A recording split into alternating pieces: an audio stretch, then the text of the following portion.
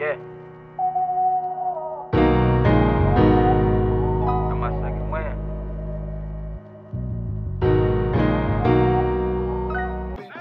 It take a certain type of motivation. Not to say I hope I make it, but to know I'll make it. See a way out through a pinhole, take a shot. Welcome to another episode of I Am the Change podcast, brought to you by DTR Incorporated, a nonprofit organization geared toward uplifting, inspiring, and empowering communities all over the world. I am Sharice, here with my amazing co-host, Jason Redman.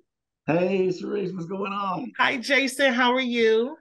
Oh man, hey, it's a day of service. It's a day of service. Right, I know you've been busy. I've been busy. I'm so happy to see you. A lot has happened since the last time we met. I know. And look, one of our guests, from my understanding, has had the baby. The baby is She so is here. not only is the baby here, what all have we happened since the last time I've seen you? So I've had a birthday. Our guest had a birthday. We're actually a day apart. Yep. Oh, Yeah. Happy birthday, Crystal. Thank you. So I'm happy to have Crystal back, and she has baby Brielle with her. And so this is going to be interesting. We're doing it for a couple of reasons. So when Crystal was here last, we talked about her business and Diamond Elite All-Stars Cheering and her crafting. And she announced that she was with child on that episode. And so fast forward, and her baby is here. But what made her story about being with child interesting is she chose to be a single mom by choice.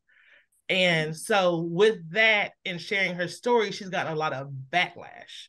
And so she we talked, and we both said you should come back on and talk about the process and the why. Because I know a lot of people want to know the why.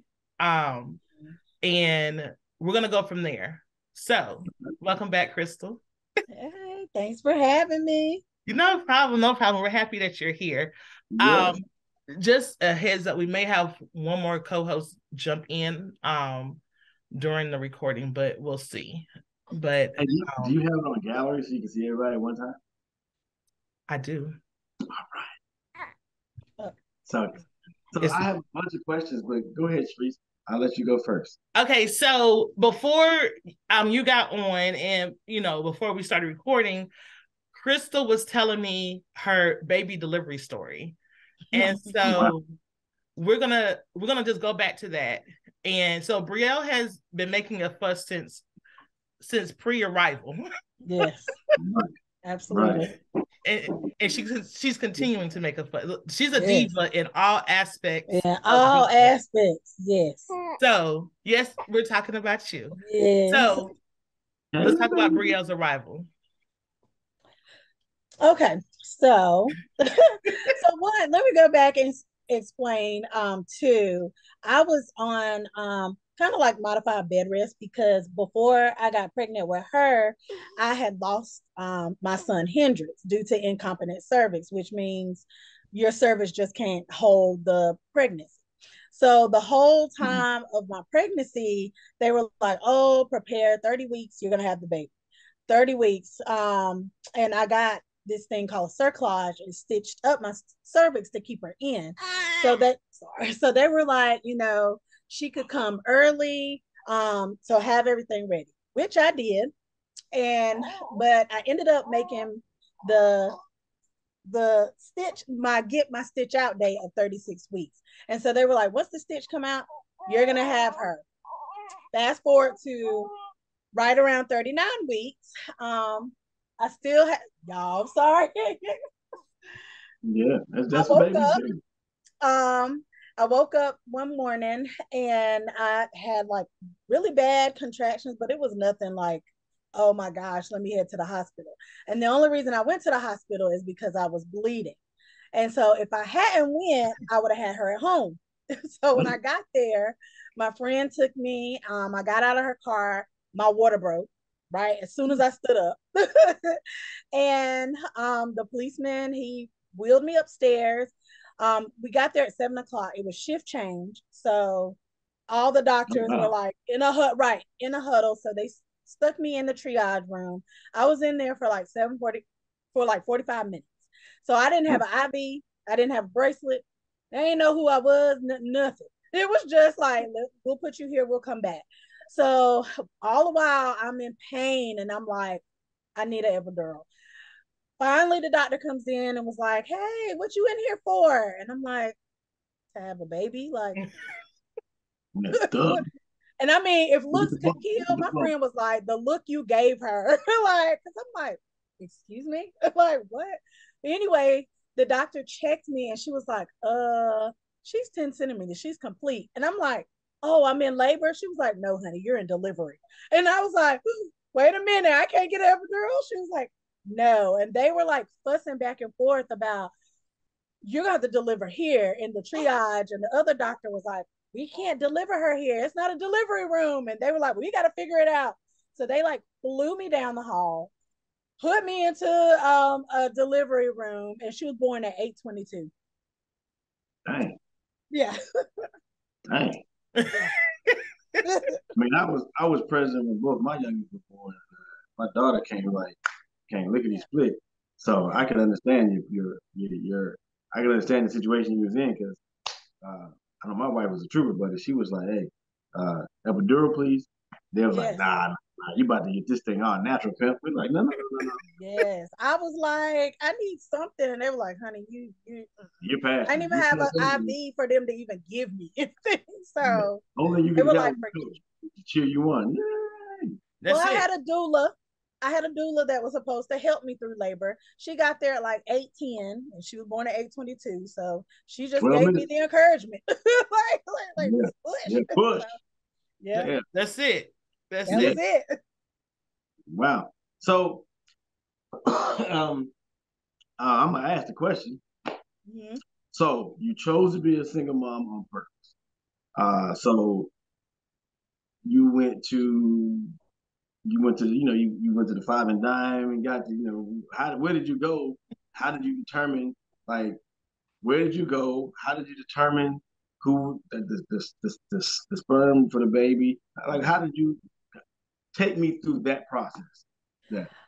So what I did was first I contacted the clinic because I wanted to do IVF, which is in vitro fertilization. And they gave me a list of sperm banks. Gotcha. And so I went through all of the sperm banks. The difference with me is I was like CMV negative, and I guess I've been learning through TikTok. I had to look it up because I watched your TikTok and I had to look it up. So I didn't know that people adults have this virus. Me neither. That was the first time that I heard about it, and so they were like, "You have to have." Heard about it today, so explain that to me. Well, it's a form of herpes. It's called cytomegalovirus. Yes, so adults get it, and they may not have symptoms, but it's just harboring in them. And so she was negative for it, which means she's never been exposed to it. Right. Okay. And so that makes it really hard for, it was very hard for me to find a donor because one, I was looking for an African-American donor, of course, but they were slim anyway. And that's some of the backlash that I've been getting. Because people were like, oh, you just wanted a white baby and blah, blah, blah. But I'm like, no, African American men aren't donating. And then on top of that, the CMV negative donors are even slimmer. So it took me about maybe a month or so to really narrow down what I was looking for, because I was really discouraged because I wanted an African American donor. So I finally had to be okay. Her donor is Middle Eastern. Oh, okay. Yeah, Middle Eastern is. So I was trying to go Lebanese. Lebanese, yeah. So on the profile it says Arabian, Lebanese, and Canadian. He was born in Canada. Oh wow. Yeah. So I was also looking for someone who wasn't a carrier for a genetic disorder, and that was kind of slim too. Even though a lot of the disorders were rare, I still didn't want none on the list. So I found him, and he was nice looking. They had baby pictures, they had adult pictures. So I was like, okay, he's nice looking. He was kind of brown skin. So I was like, okay, with my melanin, his brownish tone. I said olive, and people were like, that's not a skin tone. So whatever, brownish tone. I was like, she'll have some melanin. She'll be light skinned. She'll be light Yeah. skinned with hair. Yeah. Yeah. But olive to me is a skin tone. Like olive shade. That's what I thought too. I was like, olive is a skin tone. Because a lot of Italians are olive, and they So I'm like, okay. I don't. I'll go with it. I don't know what. I'll go with it. But it's odd that you're saying a lot of African American men don't donate. I would have thought. Well, I guess I guess it really is. I guess it would be kind of hard. I don't know. Right. I think it's too. I don't think they pay much, from my understanding. I don't know how much they get paid, but from my understanding, they don't get paid much for it. But it costs a lot to get it, so I don't know why they're not paying them. And then two, they have to go through this extensive like screening to become a donor, and then it's like mental screenings, the health screenings, and all of that. So it might just be too much. It might be all the extra work that goes along with it. Mm-hmm. I'm gonna get $40 to go in there, bam, cool. If not, and that's probably what movies or things that make it seem like it's real easy to do. Mm-hmm. Yeah. Drop off a load and keep it moving. But they do a lot of testing. Right. Yeah, just drop off a load and keep it moving. Yeah. Welcome, Michael. Good on, Michael. Hey, everybody, how y'all doing? Man, you missed your recent rare form. Talking about drop off a load. Really? Yeah. Man, you missed it. So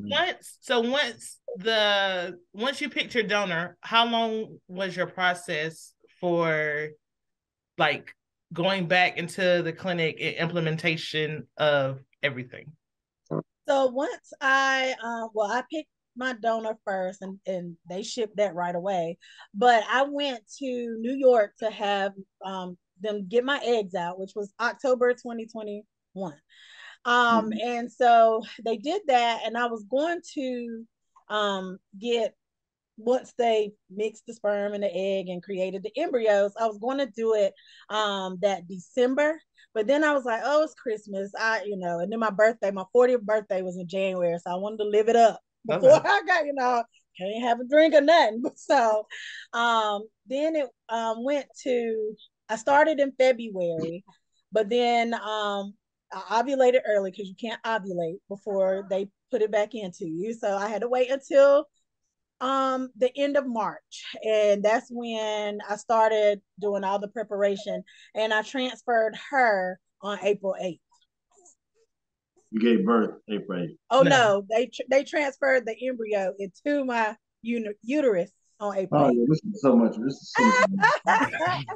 So with IVF, they take the sperm and my egg, and they, I guess, a test tube or petri dish, whatever it is, and they make the embryos. So when I went in, they took out 10 of my eggs, but only 4 of them made it to like the little baby stage. And so they transferred one on April the 8th, which resulted to her. Because you have had more than one implanted? I could have, but no, I won't have no twins. That ain't my ministry. They wanted me to because of my age. And then because of my age, they were like, what if, that one doesn't make it? You can have another one. But she made it, obviously. And no, I did the right thing because I feel like I would have had to. Wow. Man, listen, this conversation would be so different. She'd be crying. Okay. With hair all messed up. Yes. She's enough. Wow. So that's interesting. So you're saying you had to go to New York. So was the donor in New York, or was the donor?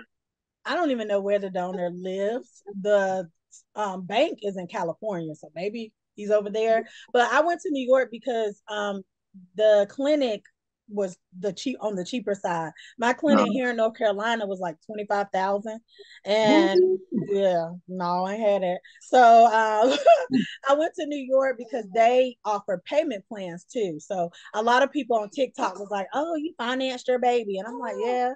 I mean, I financed my son the whole life, food, clothes, everything. So I was like, yes, I financed my baby.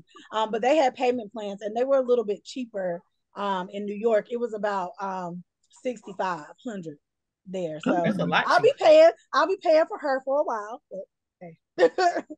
You gonna pay for it for the rest of your life? Well, I'm gonna say one way or another. Absolutely. Yeah. One way or another. Wow. So because people have learned your story and the video that you posted on TikTok has blown up, Yes. like 1.2 million. Yeah, more than what you Wow. definitely more than what you were expecting. Definitely. And you and I talked about what how social media has just changed in like the last 5 years, where we would have these groups or these blogs for, moms who want to do IVF, and it would be like just a real intimate, close group where social media wasn't involved. And now you have social media and all the social media trolls. You've gotten positive feedback too, but for everybody who was negative, who don't know or don't understand and have so much to say, and how that does affect you. Because we said we're not going to harbor on the negative. Right. But the social media platform also allows you to share your story and to educate those, because you do have some women out there who said, I appreciate your story because now you've made me feel better about going through this. Right. Things like that. So which is really good. So a question. So when the baby gets older and she asks, "Hey, who's my dad?" Are you gonna tell her the process that you went through? Absolutely. Somebody asked me that on TikTok too. I was like, I'm gonna tell her the truth. Honestly, he is a part of the program. It's up to the donor, but when she turns 18, she could contact the sperm bank and get his information and contact him and meet him if she wants to. Okay. That's dope. That's dope. I've always wondered how they work. But some of them don't want to be, they don't want to meet. So it just depends. A lot of them will say they want to remain anonymous, but fortunately hers was like, it was okay. Gotcha. So when they remain anonymous, so let's say he doesn't mind her contacting. Like you can't come back after him with child support. Like no, no, not on the contract specifically states you cannot come back for child support or anything that monetary, but she can definitely meet him and do you know if he, because I know people who have had their own family and still were donors. Do you know if he has like biological children that he knows of? No, he doesn't. He was younger. He was like a freshman in college. So oh wow. yeah. So he hadn't had any he kids. Ain't lived yet. He ain't lived yet, right. He did live. He got that. You're right. But there were some that had kids. Like when I was going through, there were some that had like 3 kids, and they were like, they wanted to, donate to, because maybe like somebody in his family couldn't have kids, something like that. But there were some that were, their parents already. There were parents already. Okay. So Michael, you came in right after I made my comment. So we were talking about the lack of African American donors. Okay. What's your take on that? Would you donate? No. I think we might have talked about this last time too. But nah, because I couldn't like donate and not be a part of a child's life. Like it's a possibility I could have a child. So Right. it's like not to be a part of a child's life. Like, I don't know. I just couldn't And I like think, have kids out there and I and think not be a part of their life. somebody else I talked to said the same thing. Like they wouldn't donate because, just the thought of having a child out there. Mm-hmm. Yeah, exactly. What about you, Jason? What did you say? I didn't ask Jason. Oh, you didn't ask Well, Jason? I'm married, so I didn't get. I mean, hypothetically speaking, if you was still a young No, Q, if I was a at single the guy, HBCU. hey, so I would donate. I wouldn't have a problem with it. I would be I one of went them. around Knoxville College. Bang, here you go. Yeah, got one for you. Got one for you. Yeah, no, I would donate. I mean, these reasons I would donate is because one, they do give you the money for it at the time. I probably would need the money for whatever reason, but no, I mean, I would really just do it for the money. I mean, but I'm like Mike said, I wouldn't want to. I would want to know like that child got to be 18 years old. They could contact me to have a formal relationship. Um, and then they might be like, why didn't you come around? And my biggest thing be like, well, I didn't know who who who the child I fathered. I mean, but again, at the end of the day, I wouldn't be anonymous. I would definitely want to know who's who, and then just fill it in on my family tree and stuff like that. But Yeah. If I did do it, I definitely would want to have that option open. You know what I'm saying? Definitely. Yeah. But it'd be tough. I mean, like you donated, I mean, you were 18, you're 36 now, and here comes a little youngin' talking about, hey, Like, I'm your what's up? child. Yeah. What's up, pops? Yeah. What's up, dad? Hey, Yeah. we're related. But I think that would be, Yeah. I mean, that would be one of them things you had to say, hey, when I was 18, I donated that to a sperm bank. There's a possibility that I could have a child after some point in time. And yeah, you have to just tell the spouse. Do they get notifications like when they're Somebody asked me that, and I honestly don't know if they do get a notification. But I have to report it. I had to report my pregnancy to the bank, and then I had to report the birth. Mm-hmm. So I wonder if they do, like, or some of the, like your specimen has been used and was successful, just so they have a heads up, so they can start putting on the calendar. In 18 years, I may get a phone call or some type of. But he only has one other that has a reported pregnancy. Oh, so she has a sibling out there. She does, yeah. Okay. Now, did they make a situation where y'all could connect the children? Mm-hmm. Yep. Okay, that's cool. Yep. That's cool. They can connect. Yep. I like that. Well, technology is something else. I know, right? No, right? Hey, look, the technology. I think what's so impressive is the fact that you have the ability to, like, down the road, hey, I got a family now. My only part would be like, I would feel like, hey, I didn't get a chance to help raise it. But, yeah. I think that, but once they hit like 18, they can develop. They're still developing, so you still have an opportunity to pour into them. But yeah, my hat goes off to you, man. You made a decision to do this by yourself. Like, hey, yeah, I'd be tipping it. And I think too, I look at I'm sure times have changed where when banks started, they were for the married couple who couldn't conceive. Mm-hmm. And now, luckily people's minds have opened up. Now you have same-sex couples who want children and things like that. So that, that affords them the opportunity to also experience parenthood. Mm-hmm. And I think that's one thing when I was looking at the comments on your video that people don't look, they're so boxed in and haven't thought about all the other scenarios and all the outside of the box ideas, where it's like, what if, she went through the same avenue, but she had, a same-sex partner?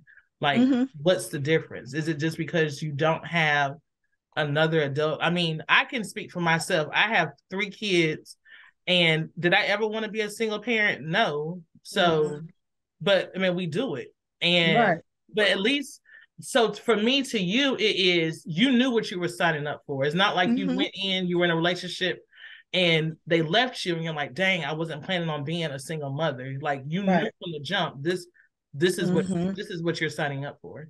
Right. So. And I think the whole like, how can you do that? She's not going to have a father and blah, blah, blah. And I'm like, well, I mean, there's people out there who have a father but don't have a father. Do you understand? So they'll be down the street from them jokers and they don't have a relationship. Okay. So I'm like, it doesn't matter, you know. Yes. Not gonna beat up dads today. Yeah. We're just stating the facts, Jason. Not gonna beat up dads today. I'm all for the fathers. We're not beating up dads. Fact. I'm with Jason, matter of fact, yeah. Y'all are both great dads, okay? Yeah. We're talking about the ones that have decided not to be. Not to be dads. Didn't y'all say earlier, we're not going to focus on the negative? You're right. All right, let's not focus on that. Yeah. I'll put it there. But I do concur with what you're saying. There are some people grow up without a male. Sometimes the person that is your biological father doesn't step up to the plate. But there's always somebody in the village that steps up and helps. So, and I think in this case, there'll be people that'll be stepping up in your life that'll be helping out. So, and I pray that does happen. Because this is one of them things. Like I've never heard anybody just doing this. Just bam, I'm gonna go this. It's a whole community out there. Hey, and I'm only gonna say it. I pray that everything in that village works to the blessing of that child. Because at this point in time, it's all about the child. It's not about the parents anymore. It's about the child. Right. Ooh, yeah, that's beautiful. So are there support groups in your area? Not in my area, but I am on Facebook. I'm in a lot of single mom. You know, I'm the one that I stay in is the IVF single moms, and then there are ones for brown skin. They call it mocha single moms, and so I get a lot of support from there. And it's crazy because those are people you just don't, you don't know, right? Yeah. Versus the people that you do know, and they don't give you the support. So that's another question. So your friend associate group, did you have a lot of naysayers? I think so, but I don't think they said it to me. Going through the process, there were some things that I would share, and you could tell, how you share something with somebody, and they don't want to be negative, so they just kind of nod and smile and okay, instead of being like, girl, you crazy. So yeah, I have one or two that have been really, really supportive through this whole journey, and they're her godmothers. Okay. Oh yeah, she about to get vocal. She fight and sleep. She's sleepy and nosy, and that's what she does. She likes to fight to sleep. She don't want to go to sleep. She knows it. So this isn't your first child. This is your second child. My second, yes. Oh, you got a built-in help and everything. I do. And somebody mentioned that too. They were like, "Don't work your 13-year-old." I'm like, I'm not working him. Yeah. But he's a huge help, and he is so in love with her. So yeah, he's a really big help. Yeah, that's a big. He'll be 18 when she turns 5 going to kindergarten. Yeah, he'll be going to college. She'll be going to kindergarten. Yeah. Starting it all over. Get one out the door and then got to push the other one in. So yeah. There we go. Fun times. Hey man, blessings to you. Right. Blessings to you. Yeah, wow. I'm excited. I wanted a girl. I didn't know what I was gonna have. I wanted a girl. I got a girl. I'm You happy now? Yes. Real happy. Yes. And it's crazy because I have 3 other embryos that are her siblings, and they're like, "Are you gonna come back for it?" I'm like, absolutely not. No. So I don't know what they're gonna do with those because I'm done. Oh wow. I'm done. So, Crystal, with the embryos that you have left, one thing I think I remember you mentioning in our first interview with you, you were able to know the sex of the babies pre-implementation. So, would you tell them to just randomly pick one and not tell you what they picked? I told them to pick so they grade them like good, fair, and then like poor. So I had like 2 good, and then I had 1 fair and 1 poor. So I was like, pick one of the good ones, and because I didn't want to be like, oh, give me one of the girls, because I had 2 girls, 2 boys. They didn't tell me which one was which. I was like, I didn't want to pick the girl and it'd be the poor one, and then it didn't work. So I was like, just pick the best one, the best looking one, and implant that. And I just prayed it was girl, and it was. So Crystal has a human baby doll because Crystal crafts, like I mentioned earlier. So she has made matching bonnets for them. She has her room theme is what? Sunflowers, right? Sunflowers. So in the hospital, they had matching sunflower outfits, like sunflower print outfits. The baby and Crystal had matching sunflower outfits? Okay. For her 1 month picture, she was a little sunflower. I mean, this is. I look forward to just seeing what the outfits are going to be. Because she screen presses, so she got personalized onesies and t-shirts. Yep. Tutus. I'm already planning the first birthday. She ain't even 2 months. Oh wow. And if it's anything like Bryce's birthday parties, her first birthday is gonna be like over the I mean, yes, because Bryce has had some great birthday parties. Yeah. I haven't been able to go to a few of them. Bryce has had some great birthday parties. Yes. Yeah, you came to the circus one. The circus I had one, a carousel. Yes. Oh wow. That's what's up. But hey man, I need some I need some birthday parties. This thing here like, yes, she will do it. So you told them, so are they gonna do they keep them frozen for like a certain period of time until you're like a certain age, or can you tell them now to discard them and they're like, okay, will they? They will. They'll keep them frozen for however long, because there's people who have siblings that are 13 years apart. They were in the So wow. I haven't quite decided what I wanted to do. They were asking me to donate to another couple, but then I was like, I don't know, because that's part of me too, right. So I'm not sure. I can either donate them to science, or just discard them. I think the poor one I'll probably discard, because I don't think it's gonna work anyway. But the other 2, I'm not sure yet. I don't know, but they do keep them frozen for however long. So when they're frozen, it stops the maturation process of going from I guess so. Yeah. They're already embryo. They're already like babies. So yeah, I guess so. Okay. Wow. What was that? I'm so silly. What was that movie? Look Who's Talking Now? From back in the day, where you saw the whole process. Yes. So the sperm into the baby was made it with the egg. Yeah, that's all I'm thinking of with this. It's like this little swimmer in this petri dish. Right.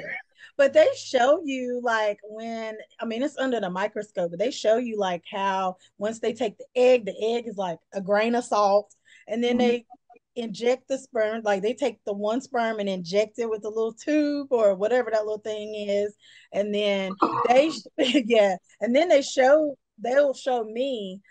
They showed me each day it grew. The first day, because it takes 5 days for it to become an actual embryo. So you'll see it as just a bunch of cells, and then it goes to transforms. This is interesting. I should have paid more attention to science class, boy. This yeah. This is here. Okay. Wow. So could you have so let's say you donate your eggs. Could you donate your eggs? Would that be like you being a surrogate, not a surrogate, but you just donating your eggs to somebody that's wanting to Well, be? I wouldn't be donating my eggs. I'd be donating like her That's sibling. baby. Yeah, actual baby. Yeah. But you could do that. Mm-hmm. Oh, okay. So is there a compensation for that, or is it just out the goodness of your heart? Not me. Yeah, it'll be out the goodness of my heart. They would have to pay all the costs, and then we would have to have like a lawyer. It's almost like an adoption. It's called embryo adoption. Gotcha. That's dope. Wow. But would you make it so? Just say you decided to go that route. Would you then make it so the siblings would be able to meet each other? Yes, there is one lady I have been talking to, and I'm almost to the point where I'd be like, okay, I'd let her, because she is a single mom too. She had kind of the similar story. She was in a relationship. She got pregnant, lost a baby, but she's had like multiple miscarriages, and she just wants, she just wants one, So I'm praying on it, but yes, we would, keep in contact. Because that means if you did that, that means you would eliminate all her costs of having her eggs extracted and going to find a donor and all that stuff. And see, she can't, because something is wrong where she doesn't have like viable eggs. Gotcha. So, okay. But she couldn't go through the process anyway. Oh wow. Yeah. So she'd have to get through like the embryo adoption. She would have to go through the embryo adoption. Yep. That'd be kind of dope. Yeah, and I'm kind of like, she's not like, I don't know, like I said, I don't know the sperm donor. It would just be like, part of me. Mm-hmm. So I think that was what was throwing me off at first, because I'm like, it's my child, like it's my child, but yeah. But I'm thinking about helping her. So that's nice. Yeah. That's awesome. Girl, that's a whole nother TikTok. Folks will lose their mind. I'm not even about to do this. I done had to cuss about 3 out. So I finally was like, after those 3, I was like, I'm not even gonna give the rest of them the energy. Energy, because I did what I did, I said what I said, and that's it. So and that's why I didn't understand the all the extra questioning, because to me the video answered the question. Yeah, the video is very self-explanatory. I think it's just people being the world a mess. People being messy. Yep. Yeah. So I'm gonna steal your line, Sharice. So normally we ask our not normally, we always ask our guests to give us a tidbit of something that the viewers can hang their hat on. So a little word of inspiration, a word of encouragement. So Crystal, give us a little something for the viewers out there that are watching. As far as if they were trying to go through this, anything, whatever. Yeah, something that they can hang their hat on for this upcoming week. I would say, whatever your goals are, just go for it. Like, if you're scared, whether it's you want to be a single mom by choice, or just if you want to start that business, just go for it. Don't listen to anybody else, because they are not in your shoes. They don't pay your bills. You go for it. And honestly, everything that I've gone through scared. I don't know what is going to come out on the other end. It's either going to sink. I'm either going to sink or swim, but I still do it. So I just push through. So same advice. Whatever you want to do it. Don't worry about anybody else. You do it for yourself. Cool. Perfect. I love it. I love it. Michael, guess what? What's up? You go ahead and take us on out. You don't want to keep doing it? I'm so happy you're back. Yeah, you did so well. Oh man, all right. Well, I guess I'll take us out. Well, if you haven't yet, please like, subscribe. If you've been rocking with us so far, keep on keeping on, because we have a lot more amazing guests and amazing episodes on this journey. I would like to thank our amazing guest, Crystal. was wonderful hearing your story. You're definitely brave, and I mean, I just wish you the best of luck with raising that beautiful little girl. Yeah, and I hope everything works out. I also like to thank my two amazing co-hosts, the lovely Miss Sharice Lovett and Mr. Jason Redmond.